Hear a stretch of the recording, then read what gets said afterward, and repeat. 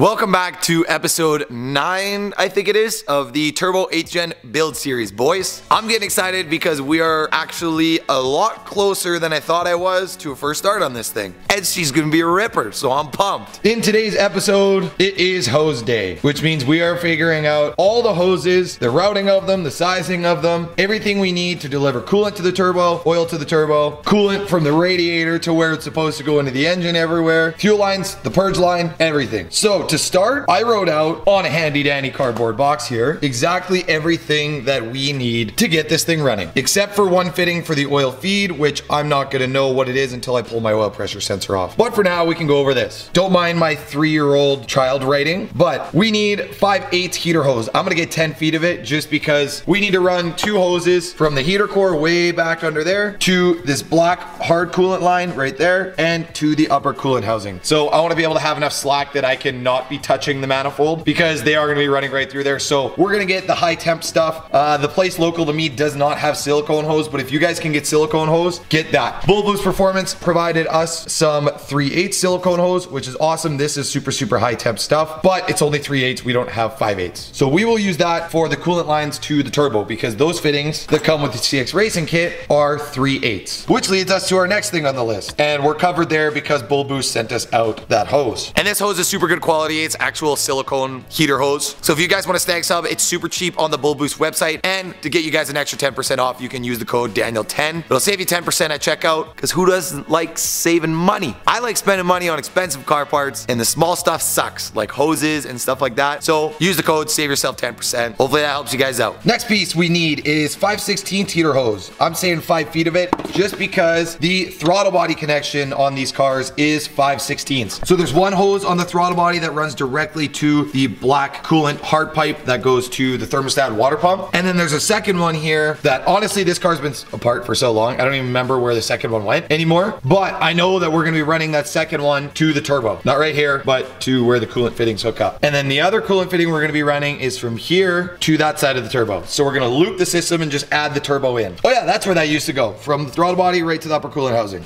I'm dumb. So the 5/16 heater hose is strictly just for this one throttle body hose, and we might replace this factory 5/16 hose. But that 5/16 hose coming from the throttle body to the turbo, we are gonna need to put a little straight fitting in there that adapts from 5/16 to 3/8. And that's what we got on there. 5/16 to 3/8 straight barb fitting. We need 3 of them. Now one of them is gonna be for that coolant line. The other 2 are gonna be for the purge valve lines, which we're getting to. 3/8 fuel emission hose, 5 feet of it. Again, with this stuff, you can just grab the silicone hose off of Bull Boost Performance. That 3/8 stuff will work great for fuel and emissions hose. I have some fuel and emissions hose left over from the STI build. So this is 3/8 hose. And what we're gonna be doing is running this from the purge valve connection back down behind the turbo there. Gonna run along right next to the brake booster, come down here. And then our wire harness for our purge valve is right here. We're probably gonna need to cut and extend this wire harness. So I wanna mount the purge valve somewhere over here so that we can have the line going in, but we'll need a 5/16 to 3/8 adapter fitting because the line coming from the purge line at the back is 3/8. But the lines going into the purge valve are 5/16. So you'll need 5/16 hose connecting here, and then you'll need 3/8 barb fittings to 5/16 adapters coming out of both sides because going into the throttle body is 3/8. So you will definitely need 3/8 hose going into there. So we're gonna need 2 adapter fittings to go to the purge line, or the purge valve. Next piece we need is a 3/8 barb to 1/8 NPT thread, which basically looks like this. But this one is a 1/4 inch barb to 1/8 NPT thread. So that is gonna thread onto this little side block adapter here that we have, and then that hose is gonna run out and into the turbo. So I was gonna run this 1/4 inch barb and then get an adapter fitting, but I figured why get an adapter fitting when you can just run the right hose straight from the upper coolant housing right to the fitting on the turbo. You just have 3/8 the whole way rather than straight barb fittings. So I am going to pick up one that is this same thread, but with a 3/8 barb on the end instead of a 1/4 inch barb. And then after that, we should be 100% set. The only other thing that I did not put on here is fuel line. And I also did not include the oil drain line for the turbo. Then we also have this timing chain tensioner cover with a 10 AN to 8 ORB or 10 ORB, not 100% sure, adapter on it. And this is what we're gonna run our oil drain line to, so we don't have to drill a hole in the oil pan. And this one is from Jack Spania Racing. And if you guys wanna save money on their site, you can use the exact same code as the Bull Boost site. Daniel10 saves you 10% off absolutely anything on their website. And we got a couple Jack Spania parts on this thing. We got fuel rail. We got this chain tensioner cover adapter thing. We got a couple other parts from them. I just can't remember right now. But they did send out this hardware kit for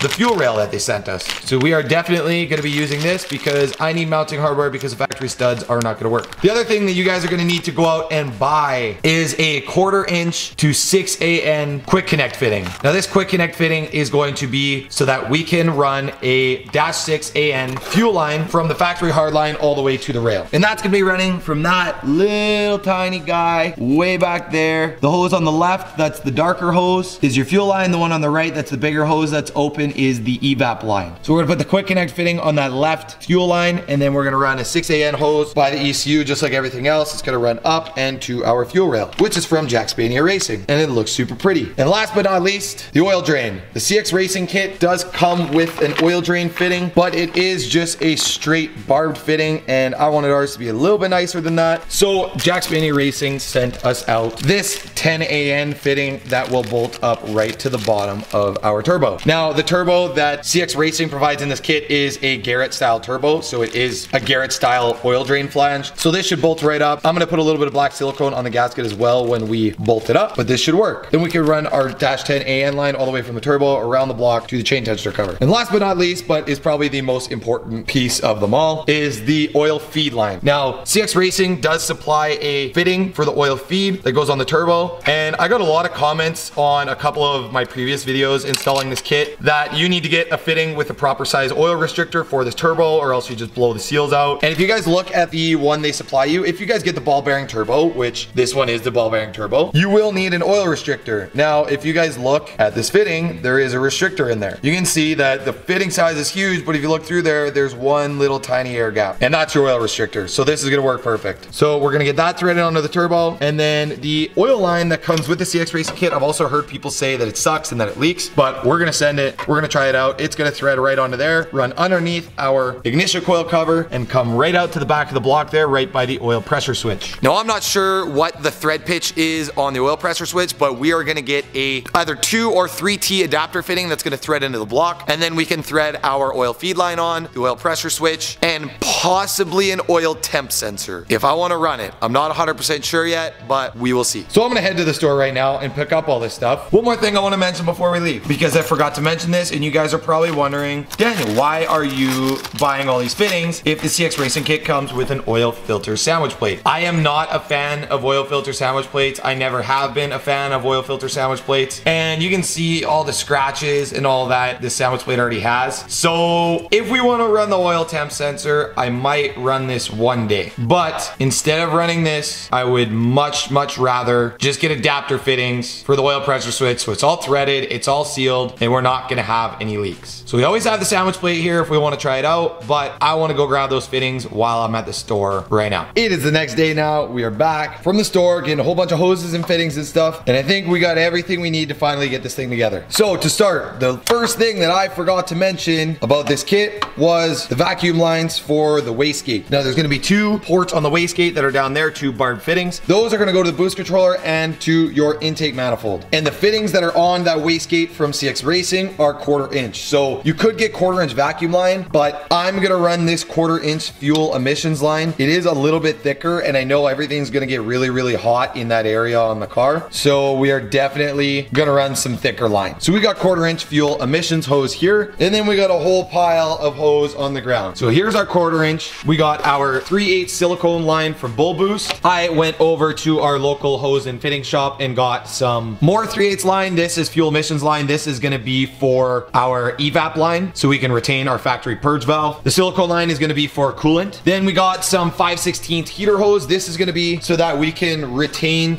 the factory coolant lines that run to the throttle body, because those are 5/16. And I'm also gonna replace this line right here that's 5/16, I think. Just because this 5/16 hose looks a little bit beefier than that. And like I said, there's gonna be a lot of heat here from it being boosted. That was not here before. So this beefier line is gonna help. And then we got a whole bunch of black 5/8 heater hose. So we can run new line from the heater core to the upper coolant housing and to this black coolant line right there. Then as for fittings to adapt the 5/8 to 3/8 line, I had to buy 2 separate pieces here. One is a male 5/16 fitting and one is a female 3/8 fitting. I couldn't get just any straight fitting like what I have here. They didn't have any step-up fittings that went 5/16 to 3/8. So we had to make it work and get 2 separate fittings. I could probably find a plastic one somewhere, but this is gonna work. We just need to put thread sealant on those threads and tighten her up real nice and tight, and she should seal. Because budget build, boys. I am going around trying to find the cheapest stuff for this build that I possibly can that's gonna be functional. So the next thing I'm gonna mention, just to get this thing running for now, and we're gonna see if it works, see if it leaks, because like I said, we're gonna use everything from this kit and test it out. I'm gonna use the oil filter sandwich plate. I know I said I wasn't going to. I'm gonna put a little photo on the screen here of the adapter fitting that's on Jackspania Racing. If you guys wanna run the oil feed line directly from the oil pressure switch, buy that fitting. It is the exact adapter fitting that you need. I'm gonna get Jackspania to send us out one so that when this freaking sandwich plate leaks, because I'm assuming it's going to, we can just install that quick. We got the line already there. It'll be quick and easy. We'll just have to clean up a mess of oil from taking the oil filter off and stuff like that. So I got the sandwich plate here. All of the threads in these 3 holes are 1/8 NPT thread, just so that you guys know. And this oil feed line also has 1/8 NPT thread on the end. Don't ask me how I know. Actually, I'm gonna tell you anyways. I threaded that into the sandwich plate by hand, and I went to thread it out by hand and bind it up. I literally had to run a tap through and clean up the threads on that and clean up the threads on the oil feed line. it seems like with the CX Racing kit that I have had to clean up threads on like 90% of the parts, even some of the Bull Boost ones. So it's just taking that extra step and being careful to make sure everything gets installed perfectly and you don't have issues. So I know I've been talking a lot in this video so far, but there was a lot of information to cover here with hoses and fittings and all that, so that this is easy for you guys. So our first step that we are gonna get knocked out here is we're gonna take care of getting the radiator hoses 100% installed with hose clamps and everything. And then we're gonna get the coolant lines built, the oil lines built. We are gonna get it all done, and then I'm gonna show you guys what we did. And then we gotta be getting close to a first start on this thing. Like, once we get the fuel lines built and everything, and we get the sandwich plate on and all the lines built, I'm pretty sure we can start this thing. So let's get it.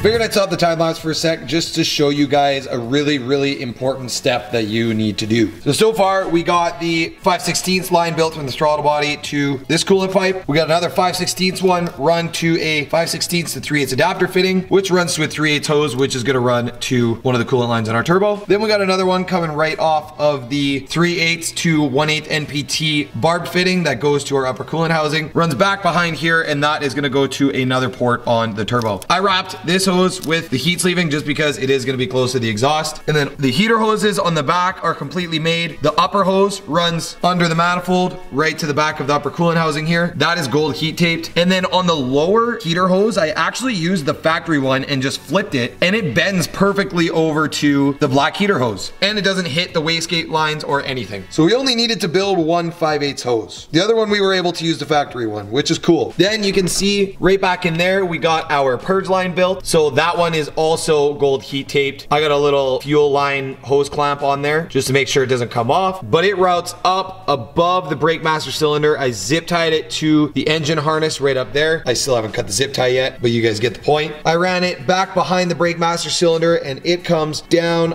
under the ECU, and both of those hoses come out right here. And then we're gonna run them up to our throttle body connections right there. Now the other hose that we gotta run, which is the one that I have out right now, is our brake booster hose, which connects right to the vacuum booster on our brake master cylinder. Now this one is super important. And I have seen some of the comments from you guys telling me, Daniel, make sure you cut the check valve out of the stock line because the vacuum booster does not have a check valve in it from factory. Don't worry, boys, I got you. I found it. So here is a 5/8 line that I just finished building. I gold heat taped it right to the point where it's gonna be going behind the ECU. And then right by the ECU is where we are gonna hide our check valve, so you can barely see it. And then we are gonna use a straight 3/8 to 3/8 barb fitting on each side of it to adapt the factory check valve. So let me show you guys where it is. This is the factory hose that goes into the vacuum booster and then runs to those hard lines from stock that are all right here. Goes to another pipe that goes to another soft hose that goes to the intake manifold here for vacuum so that you get brakes. Now, if you look at this hose real nice and close, you can see right there, there's a little lump in it. And you can kind of feel it if you run your fingers along here. There is a lump right there. It is a check valve. And what the check valve does is it allows air to go one way and not the other, so that you don't lose vacuum assist on your brakes. So we need to cut this on either side with enough space for a barb fitting. So probably cut it here and give us some space probably here. And then we're gonna install that in line with our hose that we're building right here. Now, ideally, you want this as close as possible to the master cylinder. But in our situation, since we are extending this line so long, it's gonna be, instead of a foot away from the master cylinder, it's gonna be about 2 feet away from the master cylinder. So instead of being right up over there by that blue clip, it's gonna be right down here by the ECU. So it's a little bit further away, but if we have any issues, we can move it again. I think it's gonna be okay. So I cut the hose out, and I wanna show you guys something before you put this in, because this does have to get installed a certain way. You need to take your mouth and literally blow into this hose. If I blow that way, no air comes out. If I blow this way, you can hear air coming out of the hose. So the air flows that way and won't flow back that way. So what I'm gonna do is install this right in behind this ECU cover down here. And I'll show you guys where I'm gonna put it just to make it make sense. It is gonna be tucked up underneath here, so that then that 90-degree fitting is gonna come out just like that. Nice and clean and hidden, and you're not even gonna know it's there. And then we're gonna have a barb fitting here that connects it to this hose right by our heat tape there. And then we are going to extend out this hose right to our intake manifold. So this should work perfect.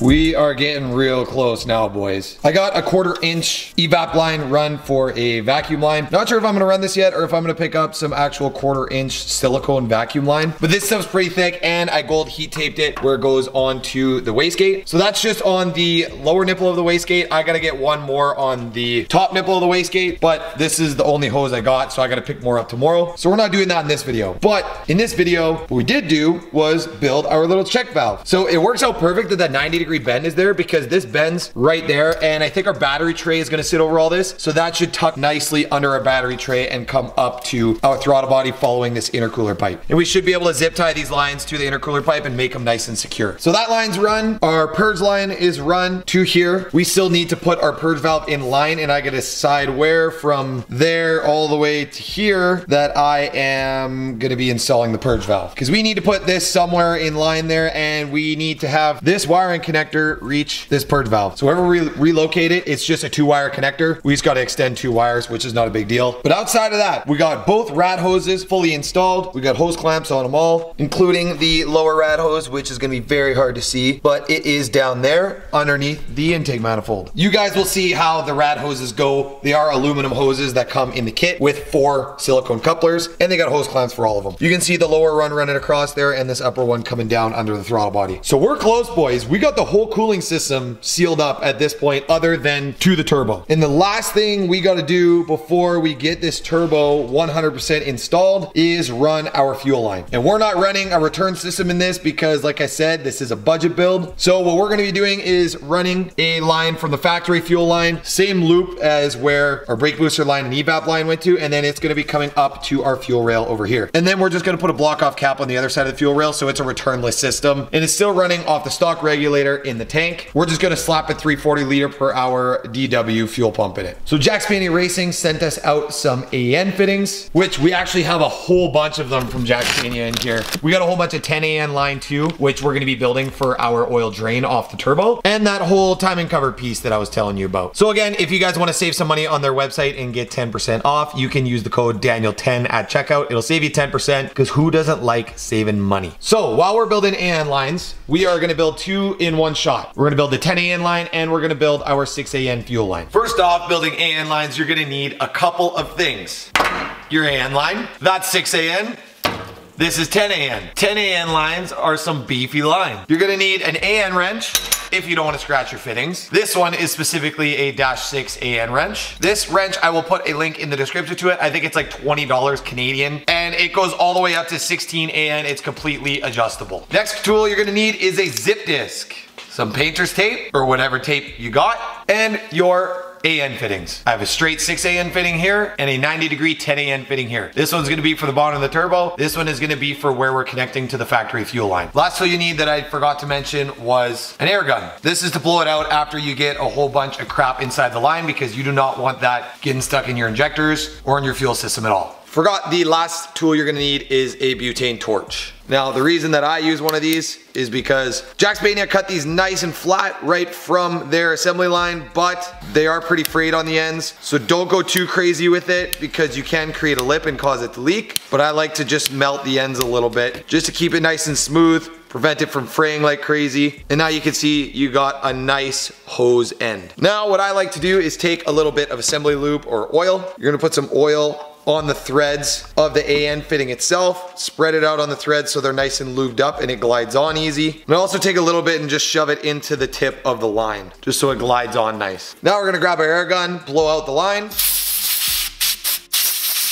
We're gonna grab our end of the AN fitting, and we are just going to push this over the end. Just kind of rotate as you push it on. It'll walk itself on, and then you'll feel it once she bottoms out. And this can take some effort sometimes to get it all the way to the bottom. Now, you guys aren't gonna be able to see in there very well, but if you do look inside of there, you can kind of see that the hose is bottomed out on the little lip inside of the AN fitting. So now that we got that, we are gonna take our other side of the AN fitting, and we are going to thread this in just by hand for now, as far as you can, to make sure we're not cross-threading anything and nothing's binding up. And then once it stops, if you have AN jaws, you're rich. I don't have AN jaws, so I just use some paper towel, tighten the vise onto my AN fitting very, very lightly, because I do not want to squish it. Then we grab our AN wrench and we can slowly twist this fitting together, and it should go in nice and smooth. The nice thing about this wrench that's adjustable is it's a closed end, so it really, really grabs the AN fitting. And then once she bottoms, I'm OCD. I like to just tighten it until the hexes line up, and then call her good right there. Mint, our first AN line is built. Give her a tug, make sure it's nice and tight, and she is on there, boys. That's one end done. At the start, I told you to whip out the zip disc and the tape. That is gonna be for when we cut our other side of the line. But in this case, we didn't need it yet. Now we got the first half of our 6 AN line built, so we can get this in the engine bay. Then we could go get this threaded onto our 1/4 inch quick connect fitting to 6 AN adapter. So you run the 6 AN line all the way to the fuel rail, and then we can cut it to length there and just mark it with a white paint pen. But while we're here, we're just gonna repeat that exact same process with our 10 AN fitting.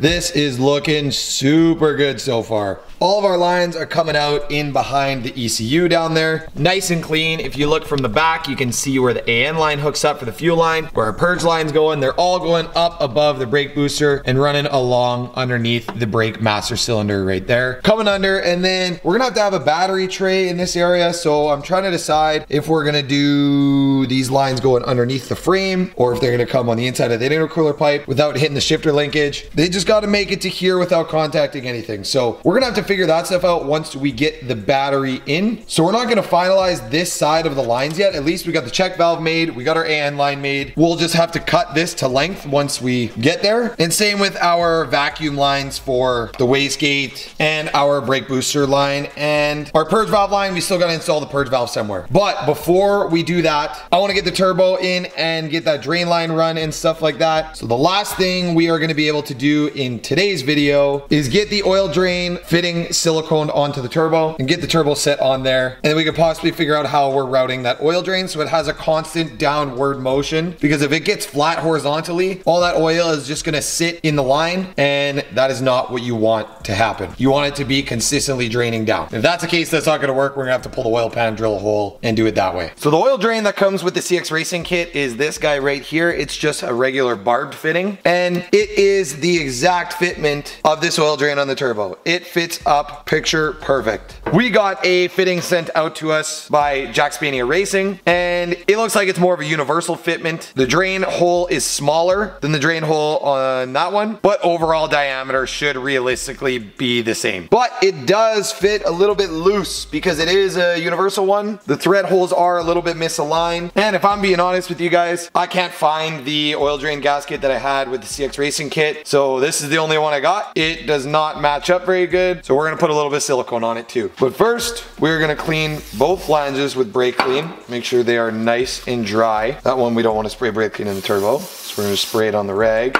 Give her a good wipe down because there is a lot of oil sitting on this flange, and that silicone is not gonna seal if we just put silicone on oil. So what I'm gonna do is take this, the right stuff, which is just black gasket maker, and I'm gonna run a very light bead around the oil drain.